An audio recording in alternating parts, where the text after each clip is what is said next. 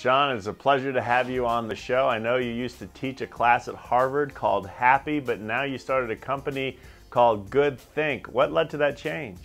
Well, over the past 7 years, I've traveled to 51 countries looking to see what causes people to feel happier. And I think traveling to all those places really made me realize that our definition of happiness was wrong, that if it's about pleasure that happens after a success, it doesn't last for very long because success is a moving target. But if we could find some way of creating happiness now, what I found is that those deep relationships we have with people, that optimism, the belief that our behavior matter, those are the things that really cause us to experience not just short-term happiness, but long-term happiness. You know, Shawn, why is traveling so important to happiness? Well, we're coming up on travel season, and I had seen some previous research from the Netherlands that showed that travel, the average vacation, actually causes people to feel less happy, which is a surprise because I think we normally associate happiness and travel together. And we know that so few Americans actually travel, so part of what I wanted to find out is what's going on there. So I did a study of 400 travelers to find out what it was that was causing people to feel happiness on trips. And it turns out what was causing the unhappiness was not the travel, it was the travel stress. And that if we could eliminate some of that travel stress in very strategic ways, we found that 94% of vacations could cause people to feel higher levels of happiness and energy on those trips. All right, Shawn, I hope you have the cure. How can we reduce the stress as we travel? Yeah, well, we found some interesting things. The first one was that sometimes I plan at the last minute, but we found that the people who planned all the travel details a month before the vacation, we found that 90% of them had the happiest levels of trips. So planning beforehand was extremely crucial. 28% of the worst trips, people were still planning on the trip that they were on.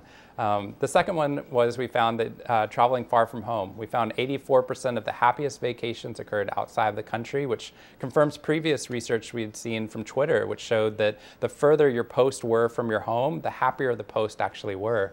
But then the most important thing we found was to know somebody at the location. We know that social support is the greatest predictor of happiness we have. And if you have a local host or a friend at the destination you're traveling to, not only does that make you feel that connection, but you feel safer, you feel like you know more about the area. We actually came across a fantastic company called Monograms, which in addition to planning out all those travel details, puts local hosts in each of the destinations so that you, wherever you travel, you could actually have that social connection. Well, that is fascinating research, and I'm going to have to try out that service that helps locate someone that can help make it feel like a local experience when we travel. But when it comes to social media, are we spending too much time there? That's a fantastic question. I think it's about how we use the social media, because if we're following people on Twitter and Facebook that we never meet up with, then it's a direct trade-off with that social connection that we could feel. But when we use it to deepen our social knowledge, to find out who's having babies or who just went on a fantastic vacation, then when we actually meet up with our friends or with our family members, even if they're weaker ties, we know more social information, which can deepen social connection. So what we found is it's how you use the social media. Interesting indeed, Shawn. What you do is so awesome. Can you leave us with a challenge when it comes to ultimate happiness? I think a decade of research comes down to this conclusion that most of us follow the wrong formula for happiness. We keep thinking, today if I work harder, I'm going to be more successful and then I'll feel happier. But it doesn't work. Success is a moving target. Every time we hit it, our brain changes what success looks like. So if happiness is after success, we never get there. But if you flip around the formula, if today you start to create habits that cultivate happiness in your life, cultivate greater optimism and deepen social connection, it turns out we can improve every single one of your business and educational outcomes and raise your success rates as well. Always so insightful, Shawn. Thank you so much for joining us. Thank you, Con.